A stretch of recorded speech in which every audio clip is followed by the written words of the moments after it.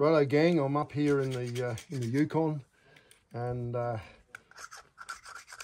been privileged, absolutely privileged, to join with a couple of great hunters from the US who have been here chasing sheep and caribou, and to see this monstrous caribou taken has been just well, to me, an honour. It's something that I've wanted to see again for many years, especially after hunting the BC caribou, and now to be up here and to see these monsters, it's just fantastic. Booner, baby. No. Nice caribou, I'll tell you that. Yeah. Nice job, Reg and Austin. Yeah, thanks, Reg. Great job. My backpack was almost heavier, though. That's superb. Yeah. Just turn it a little bit as you go there, Reg. Like that, maybe? Yeah, and then another way. Magnificent. Not a nice one? From the point of view of our guys in our ridge group and whatever, I thought it might be interesting to look at the jawbone off this big bull and look at the similarities, look at the differences.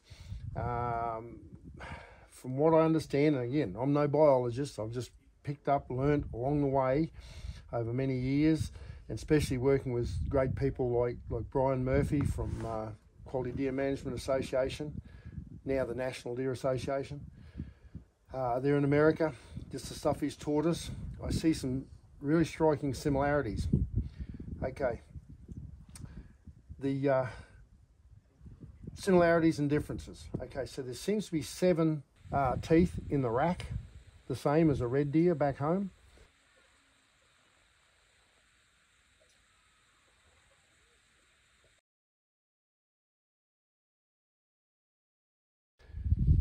There seems to be 8 incisors on the front, same as a red deer back home. I see differences there where these incisors down here are very small. They're very, very small. Our red deer ones are much, much bigger. Same shape, different. The nerves where they come out of the jaw are very, very similar. Here, in front of the premolars, is very fine, very, very fine there compared to a red. And the front here is quite fine. And this is for an animal that seems to have a big buff nose on it.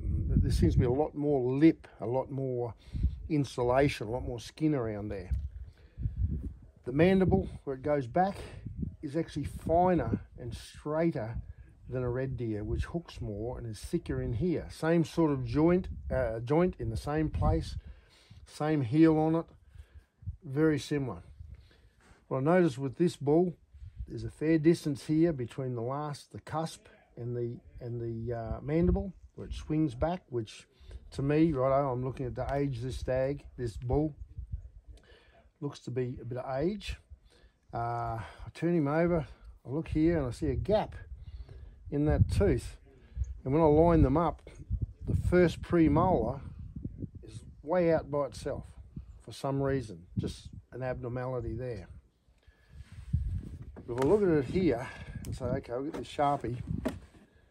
When a red deer is born, it's got one tooth, which is this double tooth here, double peg tooth, the first permanent molar.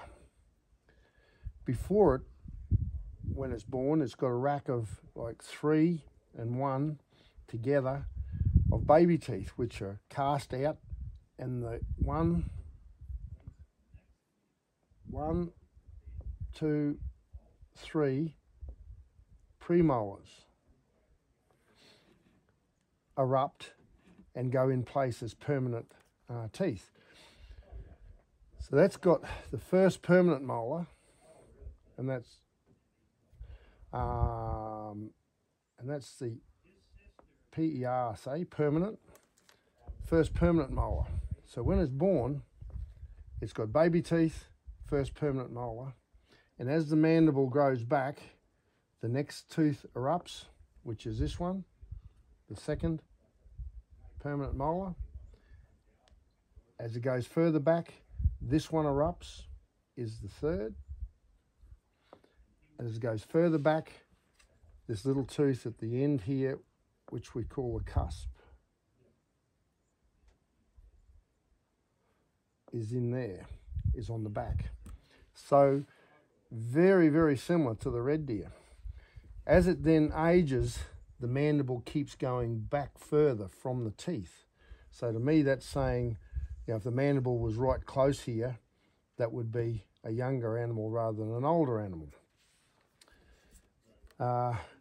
The incisors have got a lot of wear on them. They're worn down. You see the dentine coming through there, the brown, they're worn down. So that they all have baby teeth. The baby teeth are thrown out, the permanent molars come in. They're not worn right down to the gum, but they're still worn. So I'm not saying an ancient animal, I'm saying mature. When you look at the first, second and third premolars, they've all got wear on them, which again says older rather than younger. I'll look at the first permanent molar, and what we're looking at is the amount of brown, the dentine, compared to the white, which is the enamel on the side. So we're looking for wear, because that tooth, which is like this for a start, which is joined together, there's no smiley face. That smiley face you see in there is called the infundibulum.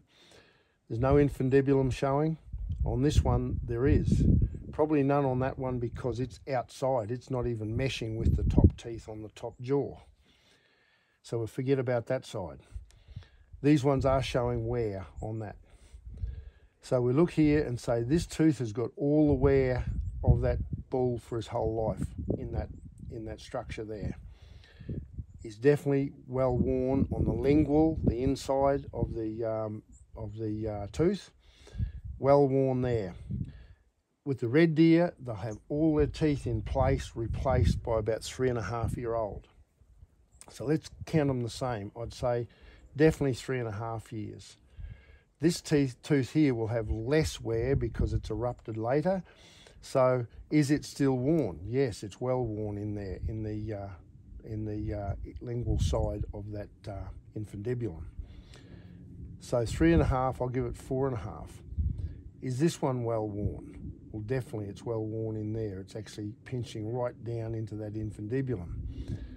Again, I'll give it 5 year old on that.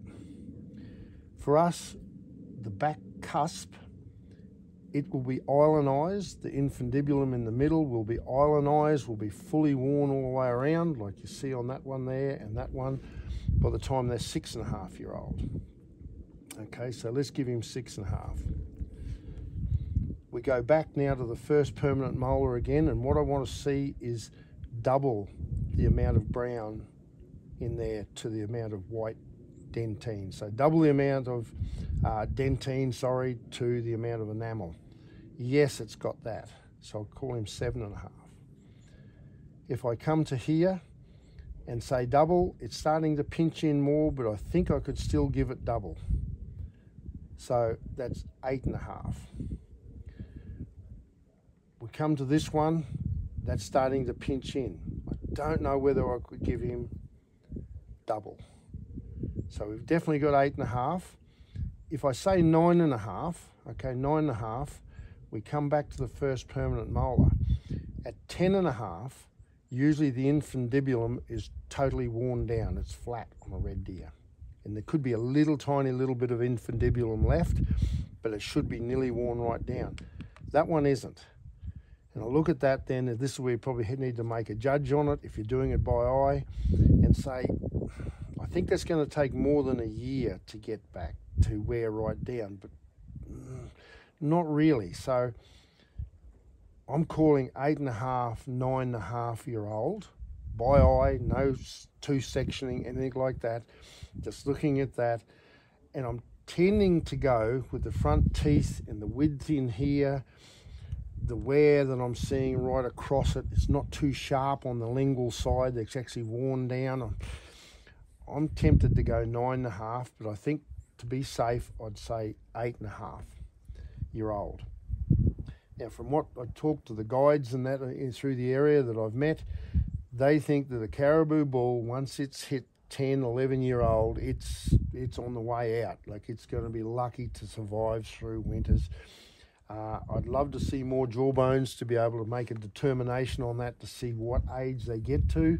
But I think the moment these guys start to fail, that they're getting a little bit frail, or their teeth are starting to get impaction, maybe an abscess or something on there, that they're going to get killed. They're bear bait, wolf bait by then. So probably a 10, 11-year-old bull is an old bull. So to me, this one is in its prime, the perfect time to take this animal. It's just, yeah, fantastic. So that's just my thoughts on it. Again, no biologist. This is just picked up from, 40 odd years of working with these things. So, yep, that's what we're doing.